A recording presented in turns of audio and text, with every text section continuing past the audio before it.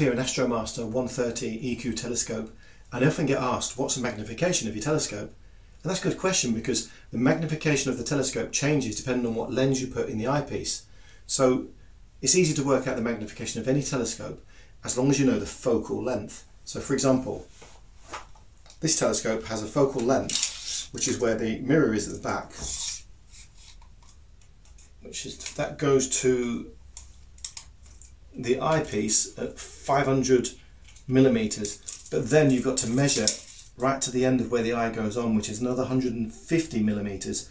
So this telescope has a focal length of 650 millimeters.